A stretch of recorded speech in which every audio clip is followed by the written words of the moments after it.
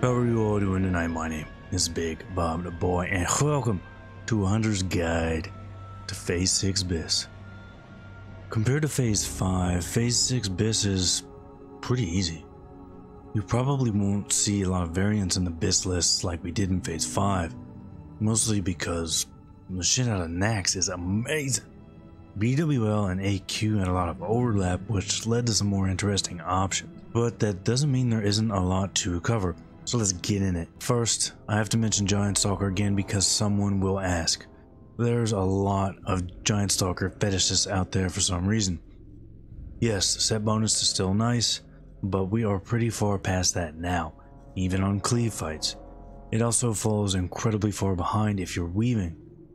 Alright, with that out of the way now, let's look at the basic outline of Phase 6 BIS.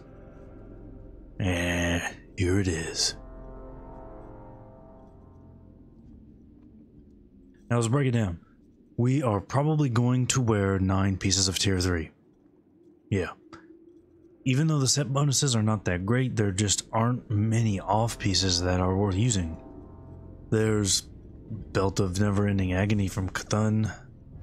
No, that's worse than Cryptstalker. There's Leggings of Apocalypse. Well, these are a few item levels lower than Cryptstalker, but do have really good stats. These can be a small upgrade depending on the situation, but we are talking about an incredibly small number here. Unless you're melee weaving, they do pull a little bit ahead there. Because neither have any hit and the difference between the two are just so small, they're essentially interchangeable. I guess the real choice is if you want pants to stalk crypts or want an apocalypse in your pants. And that's a question that'll keep the philosophers busy for a while. So let's talk about the slots where things are a little contested. Like the necklace. You're probably wondering why the Storm Rage neck isn't BIS, because it's really nice and it's item level 92. Item level 92! Well, it comes down to two things, right? The hit and agility scaling. With no agility buffs and everything else is still Phase 6 BIS, I'm doing 927.5 with Storm Rage. Swapping over to Press Doors, we do go down to 924.3. Add in Blessing of Kings, Storm Rage is at 958.3, Press Doors is at 956.4. Now add in Kings and Zandalar, Press Doors pulls ahead. 1010.3 for Storm Rage, 1010.5 for Press Doors. But it does get better. With Press Doors we have enough hit that we don't need Biznicks. The +7 damage scope adds in another 6 DPS, meaning it's quite a bit better at that point. And if you're LR, Press Doors is obviously just even better. So what about the cape? Why isn't Shroud of Dominion better than Cloak of the Fallen God? Well, it kind of is. It's in a similar situation to Press Doors and Storm Rage, but without the hit to back it up. If you're not agility buffed, then Dominion is obviously quite a bit better. When you are agility buffed, they're nearly identical. Let's look at some numbers here. Shit, I hate numbers. Dominion is at 1000.1. Fallen God is at 1000.3. This is fully buffed. Swapping to LR, then Fallen God obviously gains a little bit. Now, it's going to switch on Horde side because of no kings. At that point, you get 1014.9 for Fallen God and 1016.2 for Dominion. That's still a really small difference. But yeah, at that point, I can see it being worth it to some people. If I was on Alliance, I would stay with Fallen God. On Horde, I'll try to get Dominion, but it's not a top priority. That's how I look at it, but I don't know. I drink a lot when I do these videos. Alright, and on to the weapons. As I mentioned in the Naxx loot guide, there are 6 good one-handed weapons for Hunter and Naxx. But we want to narrow it down to the 4 with hit, because we want to drop Biznicks. Using the other 2 weapons and Biznicks is less DPS than the hit weapons and a damage scope. So the 4 remaining weapons are all really good. The best combo is King's Fall in the main hand and Iblis in the offhand. The exception being if you're Alliance and fully buffed, Harbinger of Doom does pull slightly ahead of Iblis in that case. I'm going to assume King's Fall is going to be pretty hard to get for most people. So really any combo of the other three is good. As Horde, I'm going to try for Iblis and Harbinger. Then if I can make it happen, throw King's Fall in that main hand. Let's cover trinkets real quick. So not a lot of variation here.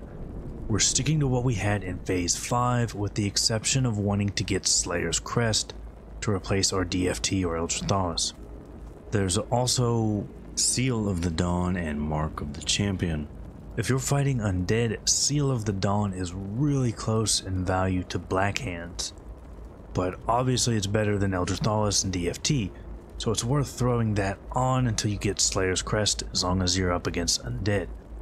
Now Mark of the Champion is really damn good. We always want that on if we're against undead. Seriously, it's incredibly good. We want that shit. What about the PvP gloves? Yeah, we still want to wear those. If you have the rank 12 gloves, you don't want to drop those. That multi-shot bonus is still just too good, even if you're melee weaving. Now, if you're wearing those, you might want to keep in mind the set bonuses, since you can still get up to 8 pieces even while wearing them. Probably won't matter since it's just reduced mana cost, but it's something to note. Alright, looking good. But, yeah, what about melee weaving? Oh shit. Melee weaving is a bit of a bitch in Phase 6 because we're using hit from our stat stick weapons. First thing, we can pick up some hit from our ring slot. Band of Unnatural Choices is the natural choice for this. What? Band of Unnatural Forces. Band of Unnatural Forces. So a melee weaving set would bring us here. We do want to use Shroud of Dominion when melee weaving. Surprisingly, it does pull ahead over Fallen God despite that strength. Leggings of Apocalypse, they also pull ahead enough when melee weaving that I'd say it's worth using them over Cryptstalker. And of course we need to swap in a hit ring. Band of Unnatural Forces moves into Cryptstalker ring's place. Here is the tricky shitty part. This brings us to 8% hit. We dropped 2% hit in weapons and brought 1% back on a ring. However, Eye of Narub is giving us enough skill to equate for 0.8% hit. That leaves us a 0.2% chance to miss on a boss or level 63 target. Adding in a piece with 1% hit to make up for that is a loss, so we can't do that. It's probably worth adding in 1% hit when you're doing Trank Shot. Otherwise, melee weaving BIS leaves us with a 0.2% chance to miss. It is what it is. Alright, and people asked when to break the 8/8 Dragonstalker set bonus for tier 3 pieces. And there's no easy answer for this. It depends on two things. How many hunters in your raid and which piece you're replacing. With no other hunters around, a good piece like the helm or chest, you won't break it right away. For other pieces, you might see a loss if it's just one piece that you're swapping out. I would just worry about my personal DPS and swap a good piece in right away like the helm. I'm not miffed over other hunters, and you shouldn't be either, because remember, we're going to have to chloroform them if Nerubian Slavemaker drops anyway. And lastly, enchants. So enchants haven't changed since Phase 5, except for the shoulders. There's now Might of the Scourge, which drops from Saffron. Pretty sure hunters get prio on this because of Master Race. Alright, be sure to let me know in the comments when you get Nerubian Slavemaker, so I can be disappointed since I'm sure I won't have it by then. And let me know what other Hunter or WoW related content you'd like to see on here. I've still got a lot of classic things I'm working on, but I'm also going to run a little Shadowlands on Hunter when it drops, so be sure to check back here for that. If you enjoyed the video, hit that sub button, bell, like button, weave button, share button, all that other shit. They really help the channel grow, and I really do appreciate each and every one I get. But that is going to be all for this one. I really appreciate you all watching, and I will see you all for the next one.